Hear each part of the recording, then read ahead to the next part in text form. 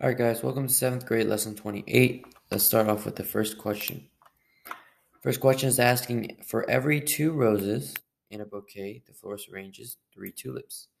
The total number of roses and tulips in all bouquets is 240. So, in this problem, it's asking how many tulips are in all bouquets. All bouquets is 240. So, as we can see here, if we think about this like a ratio, that means roses is 2 to 3. But then if you think about it in another way, every 5 flowers, right? Because 2 plus 3 is 5. Every 5 flowers, there's 3 tulips.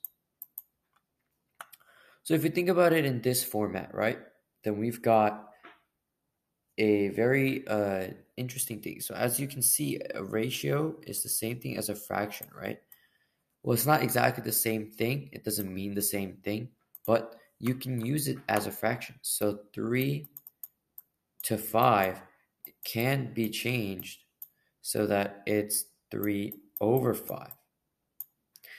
Now this looks a lot more familiar and more easy to look at rather than some random thing with a colon, random 2 numbers with a colon in between.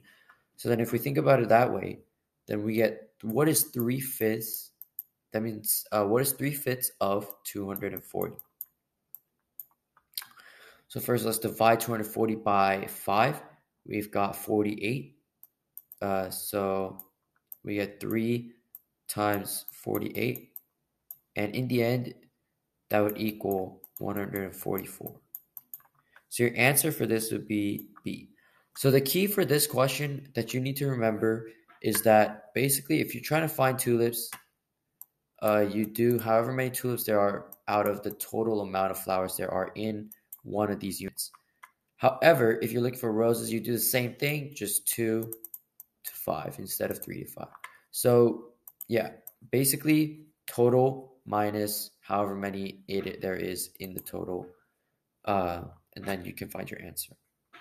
Number 2, if x equals 2 to 3, x to y equals 2 to 3, and y to z equals 6 to 5, what is x to y to z?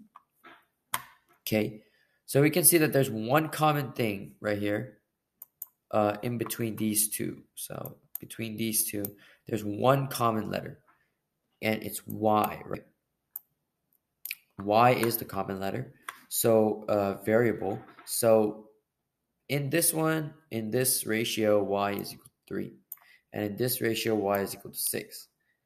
That can mean only one thing, that y is y. Y is the same thing. It's just that in relation to x or z, it changes because it needs to proportionately adjust.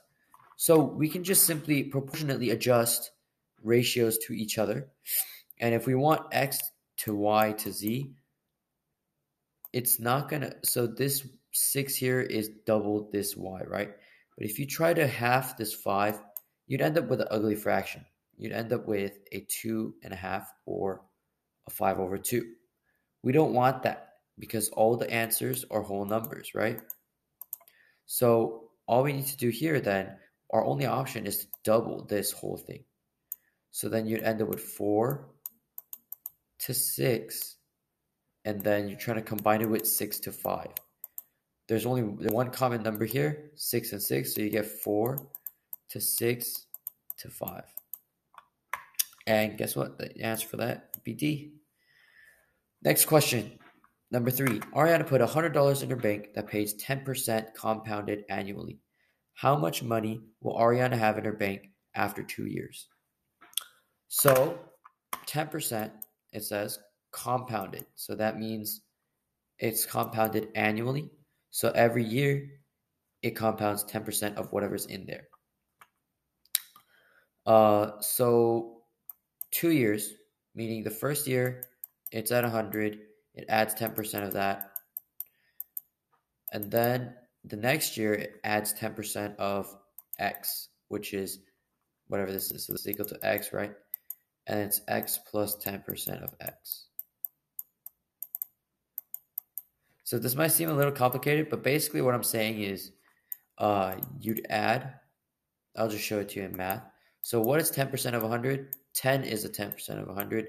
So you get 10 plus 10, or 100 plus 10 for the first year, right? So you get 110.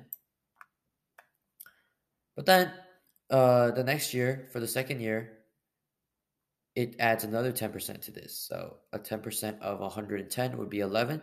So you get 121 because after you add 11, you get this. So then your answer for this would be 121. So how does that work? So you get 100, you start at 100, then you add 10%. But it says it's compounded, right? So compounded means it's putting on to it again and again, but there isn't like a specific change. So if it was a non-compounded adding 10%, then it would be like it's only adding $10 every time. So even if the value of the whatever's in the bank changes, it doesn't matter. It's always going to put 10% of 100. But here it puts 10% of the current value of however money you have. So that's why you get 121 instead of 120. So this is not it.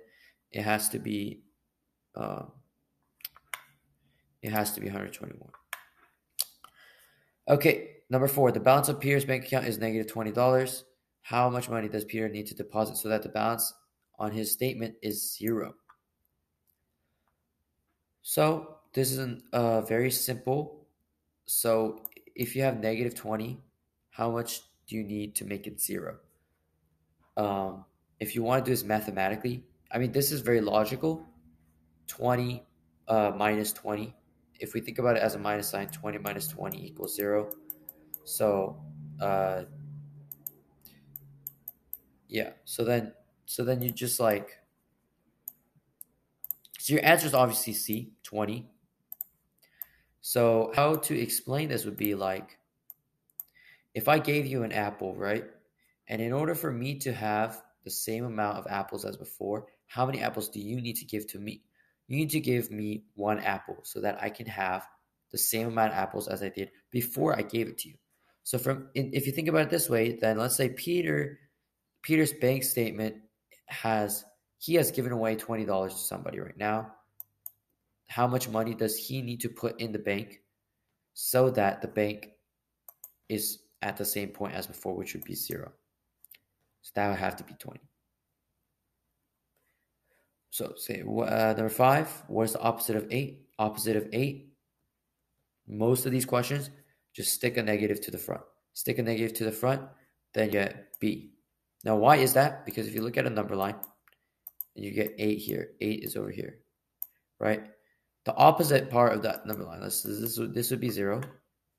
The opposite part of that number line, the negative part of the number line, so this is the negative, this is the positive. So from here it goes 1 to 2 to blah, blah, blah. But from here on out, it goes from negative 1, negative 2, and so on. So then you have to, in order for this to be the opposite version, it has to be negative 8. Okay. The temperature, number 6, the temperature of the air in the afternoon was 4 degrees Celsius, and in the evening it was 0 degrees Celsius. What was the temperature change? Very simple. How did it go from here to here? It went down 4 degrees, right? So then in order to show that, you just put negative 4 degrees Celsius. Number 8 is the same as number 5. I don't think that needs to be explained that much. Let's see, number 7. Michael's video game score was 250 points. After a couple of mistakes, he marked minus 250 points. So basically, he's saying he started off with 250 points, and then he lost 250 points. What is Michael's overall score now? 250 minus 250. We all know the answer to that. It is 0. Very easy. The altitude of a bird is 60 feet, and the altitude of a fish in the sea is negative 60 feet. Which altitude is equidistant from the altitudes of the bird and the fish? So basically, the bird is up here. That's a terrible drawing of a bird. And then we have the sea right here. And then we've got a fish. Fish like that. Okay. Now, The distance from here to here is 60. Whoa. Distance from here to here is 60, right? And then the distance from here to here is negative 60. Or it could be 60. Technically, it's 60 because distance cannot be negative. But we'll just say it's negative 60 for now. So what altitude do I have to be so that the distance from the bird and my distance from the fish is equal to each other? And this question, you just add these two numbers, 60 and negative 60, to end up with 0. Because if I add 0 right here, then my distance from here to here is the same as the distance from here to here. Because they are exactly like I said. So since there is no really negative distance, this 60 right here is equal to this 60 right here. So technically, if it's distance, this negative 60 is equal to this 60. So that's why the answer would be A, 0 feet. All right, guys, thanks for watching. I hope you have a nice day.